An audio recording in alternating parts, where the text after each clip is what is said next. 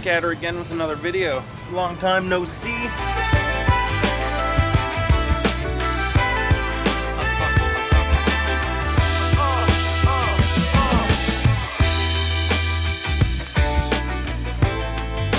For those of you new, this is my 2017 F350 and my 2018 PJ 44 foot. It's got 1.5 30,000 pound axles. Tell you, it's a wicked trailer. You're wondering why I'm saying 1.5. We had a bearing failure. Now, these Dexter 16,000 pound axles have actually been wicked. I've been using them, tons of weight, probably put about 110,000 kilometers on them without a single hitch. Now, bad that it failed. Probably should have kept an eye on it more, but I was getting spoiled. I was getting spoiled by these axles not giving me any trouble, not producing any heat. They were so solid that I got comfortable. I got lazy. Stopped changing the oil on them, which is something I like to do because, well, dirt gets in there. I stopped checking the temperatures, and that is when a failure happened. So this never separated from the trailer, luckily, thank God. I saw the smoke. I'm always checking my rear view mirrors. Pro tip, if you're towing something, keep an eye on your rear view mirrors and save a life. Now this is what happened. So some things do look a bit messed up, but nothing looks not salvageable. I think the axle is going to be able to roll again with some new bearings. Yeah, it looks like the outside bearing failed. It's no big deal. This trailer had to go in for a commercial inspection anyways. The hubs had to come off. The brakes had to be done. It's got to go into a shop. Unfortunately, these are the circumstances. Anyways, in today's video, as you can tell by the title, it is about how to chain up your axle properly. Once again, I like to lead by not example, but how not to do things. Don't do this. That's very bad. Okay? That is just barely on there. Anyway, so I got that there. That seems to be the strongest point. And then I got this one. You'll wrap a chain around the back of the hub behind your brakes. Sometimes, you know, it's just when the wheels come off or the studs break and you actually have a hub left there. That's great to chain up. But if you don't, go over the springs, underneath the axle, and up over the spring again, and then up. I don't have that done. Once again, I'm going to show you guys how not to do it. But I'm thinking it'll hold. So we're gonna send it like this. But this video is just gonna be to show you guys that this is possible. This is something you can do. Now the legality of it depends on where you are and obviously the officer. I don't recommend going like this for very long. Doing this, using this method should only be used to get you out of a jam. If you're on the side of the road, you want to get off the road, you want to get to the next exit. Guys, the side of the highway is very dangerous, so stay there for as little time as possible. This is what I did. At first, I just had this chain here. Now, it would have been better to put it onto the rub rails. Sometimes there's places up underneath the trailer to hook a chain onto, like this one here I got this spot. My old trailer had great places. You could actually tie it up around the I-beam, which was always nice. But where this one, the I-beam comes flush, see that black strip? That is the I-beam. That's not gonna work. So this one, I just have it hooked onto a cross member there, which is probably a dumb idea, but it seems to be working. And usually the proper procedure, first of all, loosen your lug nuts. In this case, I took the whole hub off because the bearings, there was just actually nothing holding the hub onto the axle anymore. So I was able to just lift the entire hub off. But usually what you would do is you're going to grab your jack, your bottle jack. If you don't have one, get one. Nice 10-ton. It's always good to have a nice heavy bottle jack. Now, I usually like to put it on the bolts. So, see those little bolts nubs sticking down? Sticker on there somewhere. That will get you the best results. Jack it up as high as you can. Get your wheel and tires off. So, all 10 lug nuts. I just lifted the whole hub off. That sucked. Then what you're gonna do, you're gonna run your chains and your binders. If I have to explain to you how to do that, you should look for a different business to get into. So you just chain her up. And then once you get it all tight, you let down your bottle jack and you're good to roll. That is the proper procedure. Now I would have filmed it on the side of the road, but I didn't want to risk mine and my girlfriend's with me. I didn't want to risk our lives to film a YouTube video It's not a complicated thing, but now it's pretty easy to figure out how to chain up an axle. Now I'm going to show you that you can actually drive on it, just what it looks like going down the road, I guess. Because it can be kind of sketchy, but I've had to do it before with my old trailer a bit. I'm certainly no virgin to chained axles.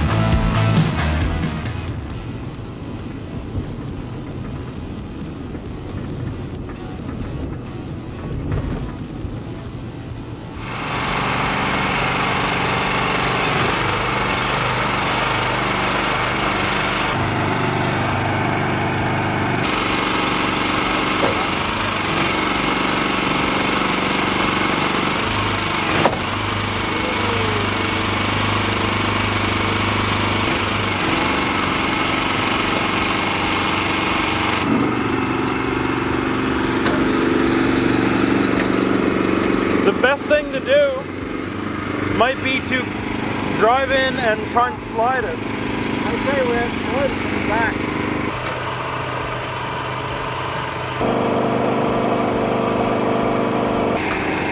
Oh, he's moving. Oh God.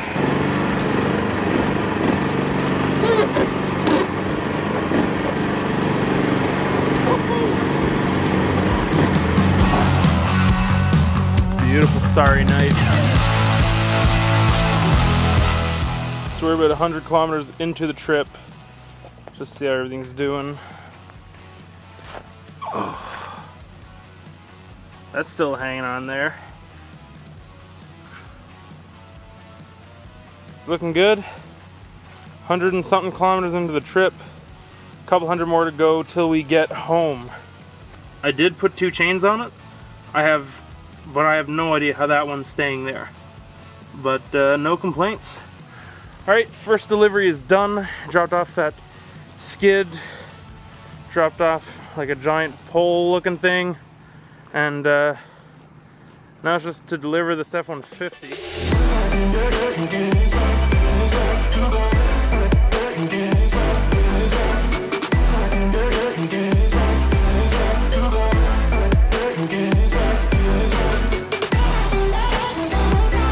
Okay, so what it seems like we're dealing with is a total bearing failure. I'm not sure what caused it. Maybe the bearing just had enough. Now I put a lot of kilometers on this trailer, so I wouldn't be too mad about it. The trailer actually needs to go in for commercial inspection, so it's not the end of the world. Shit happens. Let's take this apart, see what it needs, see what bearings it needs.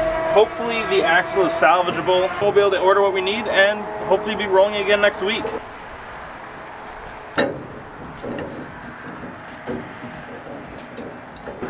Well.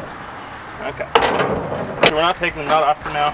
Oh, I can only imagine how many truckers peed here. Now, I wish I knew the parts of a trailer a bit better. This is the oil seal. This is I think it's the main bearing. There's another bearing here. It's the outside bearing that failed. Really, it might only be just change the bearing and we're good to go. It's crazy though. It looks like the metal actually melted. I caught it right away, so there was still oil. It looks like I'll be able to get away with just the bearing kit, which, I mean, let's face it, it doesn't hurt to do the bearings on a trailer anyways. I think we're in good shape. I'm gonna get the bearings ordered. Let's look at the hub, because that might be messed up.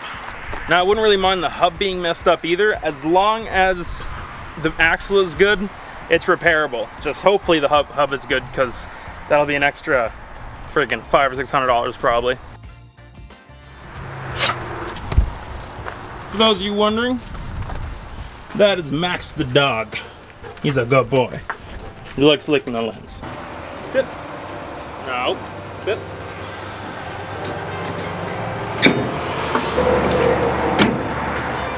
Okay, so I'll be real honest with you guys here. I don't really know what I'm looking at.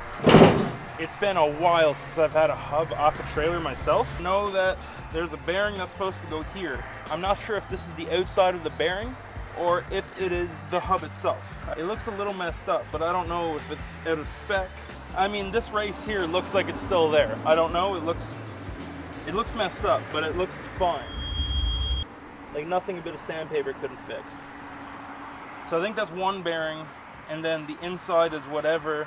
I was really taking the reliability of this trailer for granted. Overall, I'd say the hub's good. I think this outside race here is salvageable. I'm gonna go ahead and say that this is still good. This is a good lesson as to why you should always pay attention to your mirrors. Look behind you, make sure that nothing is going weird back there, whether it's other drivers or your own equipment. You know, you want to make sure that nothing's flying off the trailer. You want to make sure that everything's secure, your tarps are good, there's no hanging straps, and of course, if you get a blowout or you get axle malfunction like this, you know about it right away before you kill anyone, because a hub like this, let me tell you guys a secret, this hub I actually pulled off just like that. I didn't have to remove any nuts. I removed the entire unit, tires and everything, right off the axle. So that was this close to just coming off and getting sent down the highway. So guys, if we learn anything from this, pay attention to what's behind you. It happens. I mean, people lose hubs. It happens.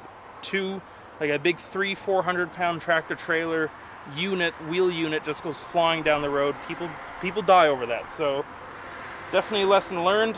Gonna have to really keep an eye on these axles. So that's what happened. So I hope this video helped. I hope you guys enjoyed this video. I hope you found it helpful. And if you're just here to watch me screw around with broken things, like I'm sure most of you are, I hope it was entertaining. The paddle shifters, I got more of those ready. I can ship them, doing another order this week. So if you want some of those, you email me. I'll put the email on the screen, and I'll get some more of those sent out to you guys.